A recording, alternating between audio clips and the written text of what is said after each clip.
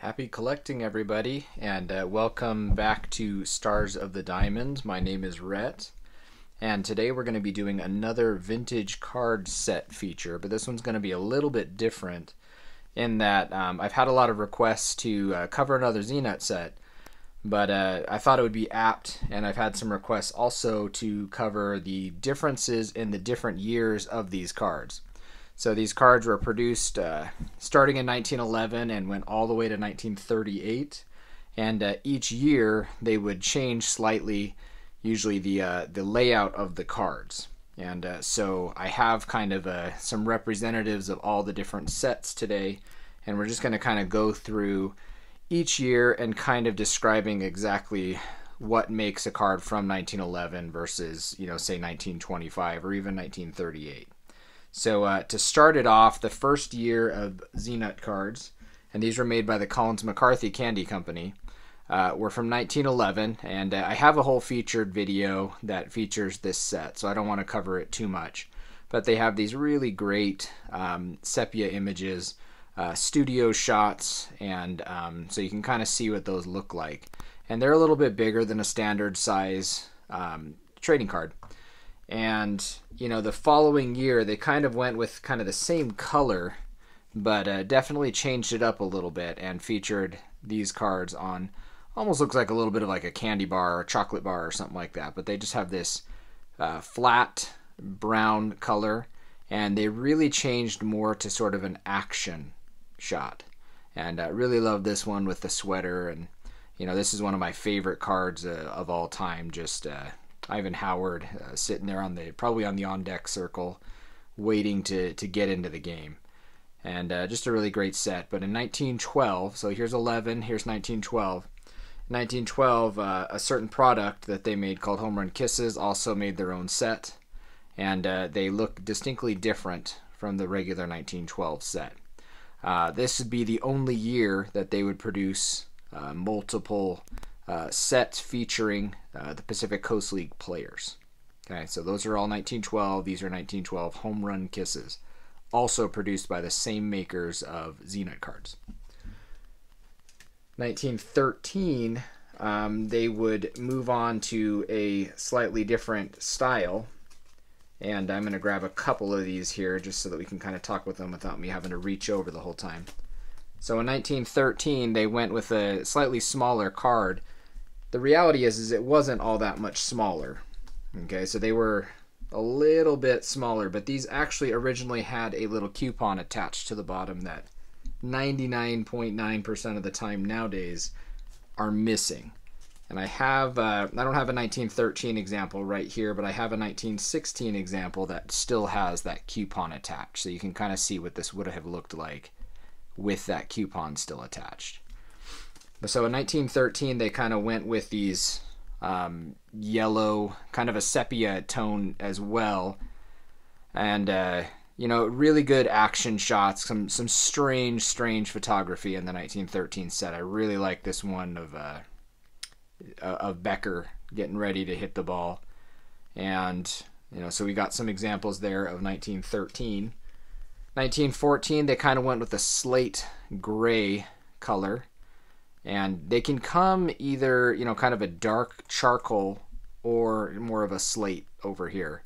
And no real difference in price or cost or anything like that between the two of them. They just, same card can be found in different ways, darker or lighter.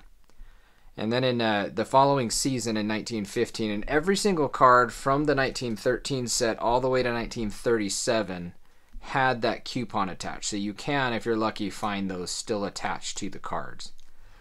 So in 1915, they kind of went with a, cut away the background and went with a sort of a sepia highlight. And you can kind of see it's a black and white image, but they were able to add sort of sepia highlights to the image. And so you can kind of see two cards there. And kind of cool in that this set has some variations of where they applied the sepia.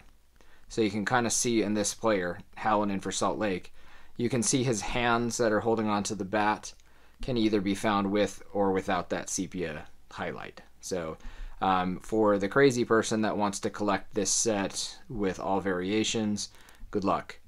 The 1915 set is a notoriously difficult set to find, more difficult than the 1911, 12, 13, or 14 years.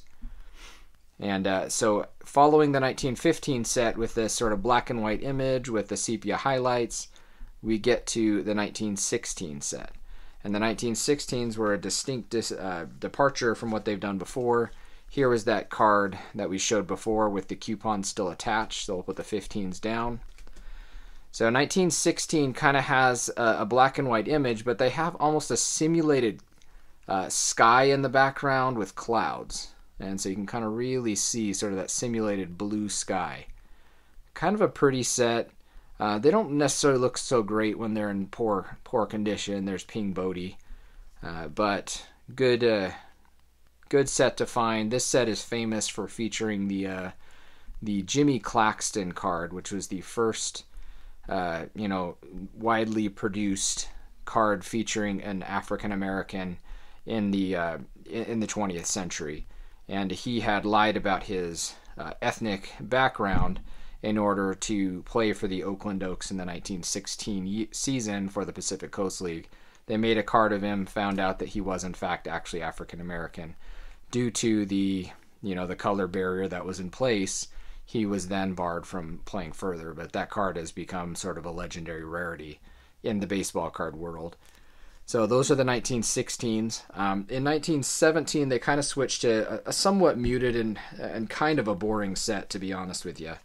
So in 1917, they went to just a straight, almost like sepia type black and white image of the cards. And on this side, we actually have Jacinto Calvo, which was an early Cuban player within the Pacific Coast League. And his card for that reason is pretty highly prized. Just love the sweaters. Gotta love those. 1918 is a really rare set, and it's one of the most distinctive looking of all the Zeenut sets because of this really red border. Now, the 1918 set, for a couple different reasons, is a lot harder to find than some of the other years. Notably, in 1918, there was, we were in World War I, and also in addition, I guess appropriately, we would be talking about this year in 2020, because 1918 is the year of the Spanish flu. And so, interestingly, this guy for Salt Lake here is featured, I believe, in the T206 set, and he actually would pass away in 1918 of the Spanish flu. So he died of the Spanish flu in the year that this card was made. So kind of a morbid card, I suppose. But the 1918 set is very rare. The Pacific Coast League season was cut short that year due to the various the Spanish flu epidemic, along with World War II. So rare set, really hard to complete. One of the smaller sets, I think there's only 104 cards in that set, has the first card ever of Lefty O'Doul is in there, who should be in the Hall of Fame, if not for his playing for, his introducing and popularizing baseball in Japan. So his first ever card is in this set, and he was largely a pitcher at that point and would later become a great hitter during the hitter-friendly 1930s. So 1918s look like that. 1919 is a set that is pretty popular in that it's completable. Okay, and cool set. And here, not in super high grade or anything, is the first mainstream card of Dazzy Vance, the future Hall of Fame pitcher, and a couple creases on that one. But just kind of show you this one. Some of these cards sometimes can be found without the sepia highlight of the player on sort of a slate gray background. So this one is sort of with the sepia and without it. Same guy. And here is the first ever card of perhaps the greatest player in Pacific Coast League history, Russell Buzz Arlett. And that's always amongst the people that collect Pacific Coast League players, and Zeenut cards, a highly prized card for that reason. But I kind of wanted to show a couple other cards. This one doesn't look like too much at first, but this actually features NFL Hall of Famer and future at this point NFL Hall of Famer Babe Driscoll, and famous football player, not so much known for his baseball, but he did play professional baseball as well. And so this card is from football collectors has become a pretty highly priced card. Now there are a couple cards in this 1919 set that feature some variations, and if you kind of look at this McCready card, you can kind of see between his arm and his body, we got a little bit of a highlight, whited out area, and he can be found sort of with or without that area colored in. One of my favorite cards of all time is in this 1919 set, and it features the Hollywood actor Fatty Arbuckle, who was part owner of the Vernon Tigers, and he had his own card. And I have that card, and I'll probably feature it in another video at some point, but I just wanted to kind of run through those. So that's the 1919 set. In 1920, they would move on from that.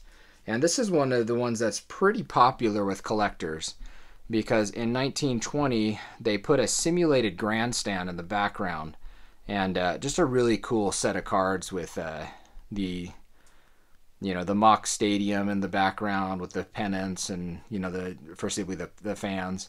But a fun set of cards, always one of the more popular of the Zeenut series. And in this set, a couple guys, this guy Bromley was featured on 2 separate cards. I haven't really done much research, but I imagine one of the cards may not actually feature Jack Bromley, and it could be somebody else. But that's a pretty crazy looking catcher card for Adams for Seattle. I think that's Jack Adams. 1921, pretty boring set. Again, similar to like 1917 in its style. Just has really, and before I get into that, so here's a 1920 card of former Major League player Sam Crawford, who was at the twilight of his career and was playing for Los Angeles, foreseeably enjoying the much nicer climate of Los Angeles versus Detroit. And so that's a fun card, even with obvious condition flaws. So, sorry, moving back to 1921. Again, similar to 1917 in that it's simply a cutaway background with a slightly sepia image of the player. One of my favorite guys in baseball history is Gabby Cravath, early home run king and everything. This is his last card featured before he would go on to retirement. But fun set. This is Doc Crandall. He's featured in the T206 set with the Giants. And put those down.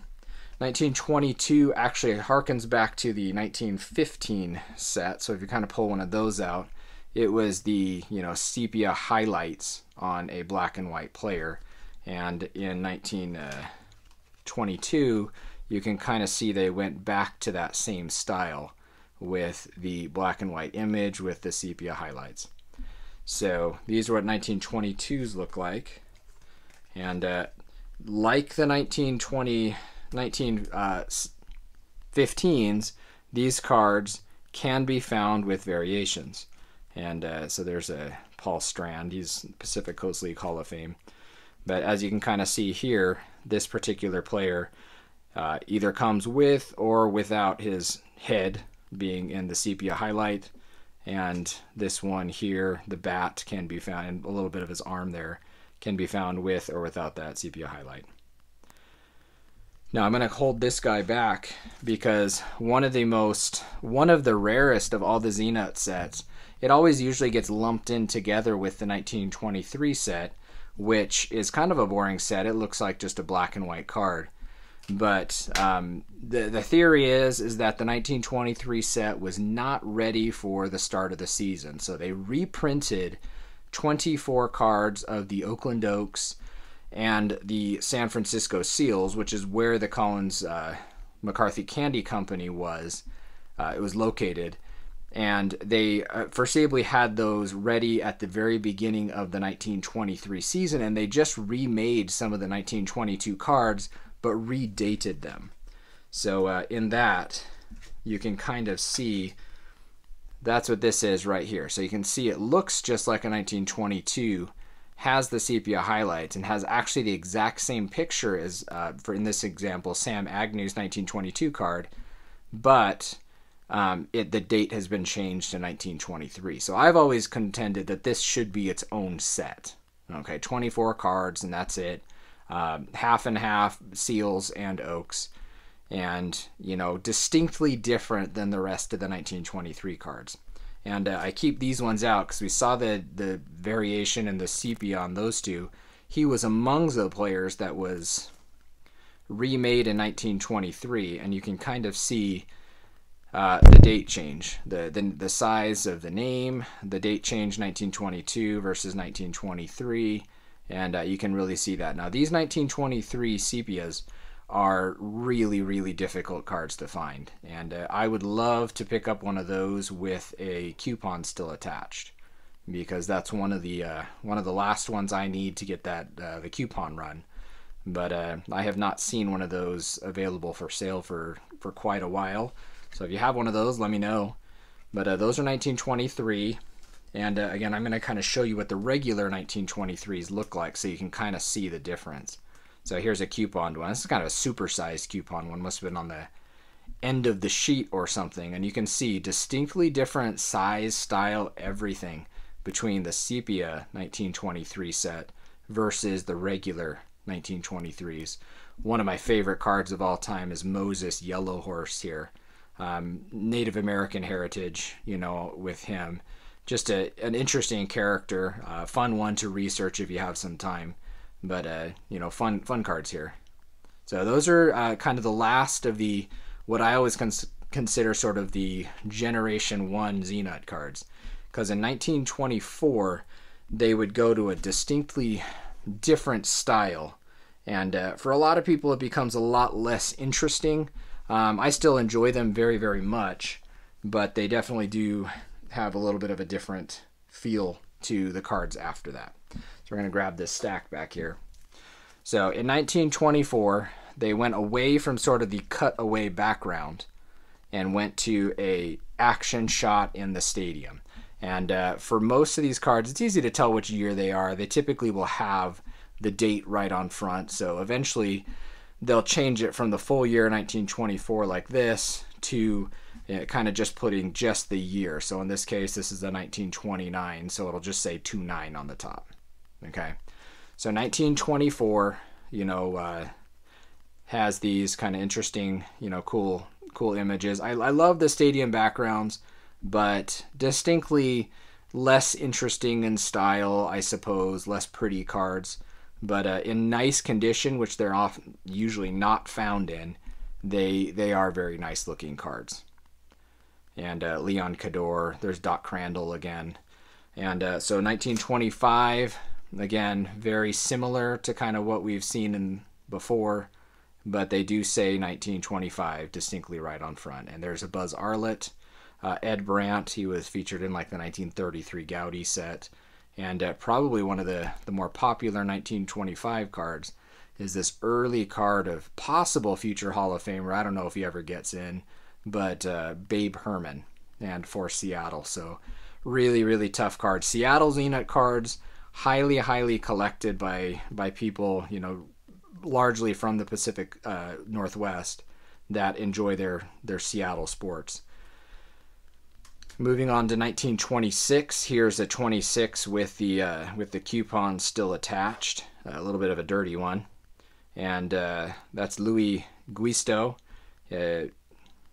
Brick Eldred, and this is kind of an interesting guy. It's Ike Danning, and early player of Jewish heritage, and so tends to bring a pretty penny when that one actually comes up for sale. So those are 1926. And the next year is kind of an interesting one. It's kind of funny. They really changed up the display on the cards. So in 1927, you can kind of see there's a couple different styles here. So these are all 1927s.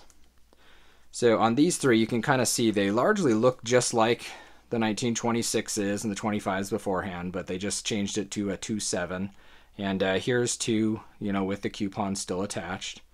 But they also made half of the set, instead of having that date like that, they put this strange little box on the front of the card up here that just had the date 27 there. And so on those ones, they're the same set, same sheets and everything like that. Half the cards are found like this and half of them are found like that. So the same players always found in the same way.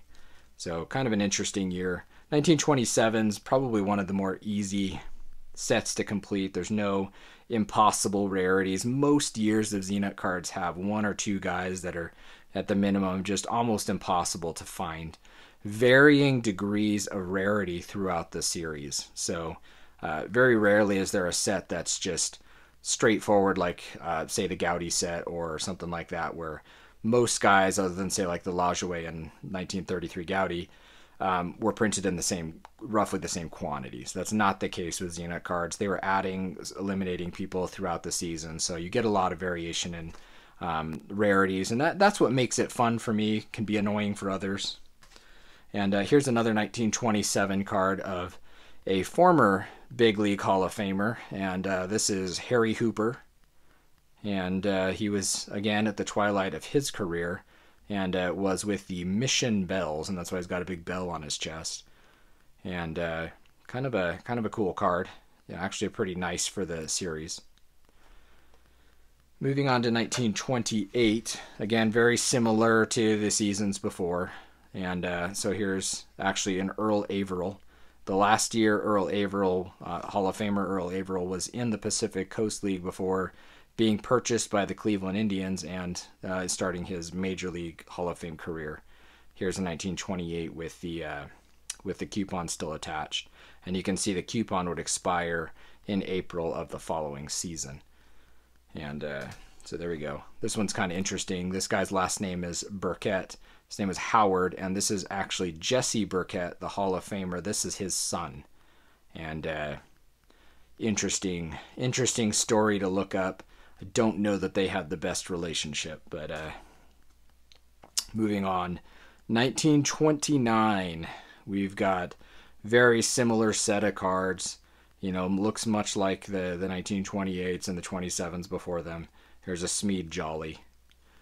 And so that's what 1929s look like. So 1930s, they kind of changed things up. Similar to 1927, how some cards could be found in two different ways. This series, you can kind of see. So here's three 1930 cards with sort of a large, just gigantic name style on the front. And Luis Almada was Melo Almada's brother, and was an early Mexican-American player. And but also 1930s can be found with the small names, similar to, say, more like the style of the 1929s and the earlier sets. So kind of an interesting juxtaposition between those two. 31s, they changed it a lot. They took the date away, and now we just have Coast League, as you can kind of see here. So these are 1931s. If they don't have a date on the front like these, that's the year that they're from. And we got Mike Gazzella here. Famous for being one of the lesser-known members of the 1927 Yankees team. And his only cards, I believe, are in the Zeenut series, as are Julian Vera and a bunch of other people. So, for whatever reason, in 1932, they went back to kind of making a set that had the cutaway borders. And it tends to be one of the more popular sets with collectors, because it's just so different than the 1931s before it and the 1933s after it. So kind of harkens back to, say, like the 1923 set in its style. But the 1932s, you can see here's Dolph Camilli, and that's what those look like. And kind of an interesting one, they say Coast League, the player's name and the team. There's one player, and every example of this guy is known this way. They totally messed up, and instead of saying Coast League on the front, they just wrote Coast Coast. So Probably just an error on the printer's part, but every other card in that set other than Brannon says Coast League, but Brannon apparently played for the Coast. And so that's 1932's. 1933, they kind of made two distinct series, and they made these set. It's a small set of 48 cards, I believe, and they're in the sepia color. Okay, so they're all from 1933, and they have this little box, and that would be sort of the way that they would make the cards from this point on, with the box and the name, the team name, Coast League in it, and everything. But in 1933, some cards can be found with this sepia color. Also in 1933, they began making these same cards, and you can kind of see they look very, very similar in non-sepia. Okay, and this non-sepia would be what they would continue to the end of the print run. So if they're sepia like this, 1933. If they are not, it becomes pretty difficult to date them, and it's kind of a headache, to be honest with you. So all of these cards here are from what is largely considered the 1933 to 1936 Zeenut set. Problem is that the only way to date these cards is if they still have the coupons attached, because they are dated again from the season before when they expire. So this Ox Eckert is from 1935, whereas this Tony Borja back here is from 1934. But once that coupon is attached, which is largely how you find them now, no way to tell. So there are people that are kind of, taking note of every card that's found with the coupon and what date they're from and everything. But for the most part, they're hard enough to find that becomes almost an impossibility. That being said, this is probably the most common set to find cards still with the coupon attached. So these cards can be found oftentimes when they would, through the years, they would change the size of the actual player on the image. So likely these Anton cards were printed in two different seasons. One was big, one was small, that kind of thing. There was noted team changes. Okay, here's a Duster, the great Duster, Walter Mails. Here's 3 different sizes, variations of him. And this guy's kind of interesting in that he became a Hollywood producer after his baseball career was over, and his son became an even more famous, TV and Hollywood producer. And look up Frankovich, but that's an interesting guy. And as you can kind of see here are 3, same guy, 3 different teams, 3 different years. So he played for LA, San Francisco, and for the Mission Reds, I believe, at this point. So, which was part of the San Francisco area. So, kind of an interesting set. So, and also in 1933, obviously, that's the set that has the Joe DiMaggio rookie first card in it. But it can also feature his older brother. And we have here Vince DiMaggio and the 1933-36 set. Now, that brings us to the next set, which really looks very similar to this, but instead of having sort of the rounded corners to the black box, you have distinctly square corners to that black box, and that makes this a 1937 or 1938 card. And obviously this is Joe's other brother, and arguably should be in the Hall of Fame, Dom DiMaggio. So DiMaggio brothers here. Cool. It could make a cool display if you had the Joe DiMaggio card as well, flanked by his 2 brothers. But the 1937 cards, and you can see, 1937, 38s here again with those square tips to the box. And so this one, instead of expiring in April 1st of 1938, it expired at the end of the season in 1937. So distinctly different. 1938s look exactly like these, but they were printed with no coupon on the base. So they were printed in this size, but they came with a separate coupon as an insert into the pack. and very, very rare. Most likely the company was kind of going out of business, and just kind of halted production at that point. But anyways, that's kind of the rundown of the different years of Zeenut cards. And once you know what you're looking for, you can kind of, within a glance, know what set you're looking at. Okay? And anyways, thanks for tuning into Stars of the Diamond. Be sure to hit that subscribe button and like my videos. And if there's a set that you would like me to feature, let me know. Also, I'm going to be kind of doing something a little different this time. I have a card here, a 1929 Johnny Bassler, who played many years in the major leagues, and I will be giving this card away to somebody who comments below.